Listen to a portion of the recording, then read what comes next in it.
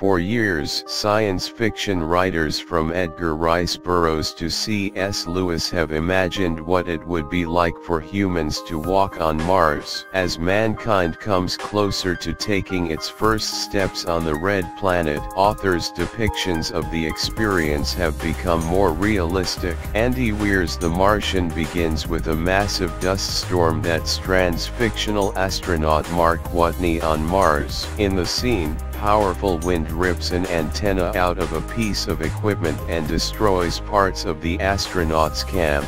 Mars is infamous for intense dust storms, which sometimes kick up enough dust to be seen by telescopes on Earth. Every year there are some moderately big dust storms that pop up on Mars, and they cover continent-sized areas and last for weeks at a time, said Michael Smith, a planetary scientist at NASA's Goddard Space Flight Center in Greenbelt, Maryland. Beyond Mars, large annual storms are massive storms that occur more rarely but are much larger and more intense. Once every 3 Mars years, about 5 Earth years on average, normal storms grow into planet-encircling dust storms, and we usually call those global dust storms to distinguish them, Smith said. It is unlikely that even these dust storms could strand an astronaut on Mars. However, even the wind in the largest dust storms likely could not tip or rip apart major mechanical equipment. The winds in the strongest Martian storms top out at about 60 miles per hour,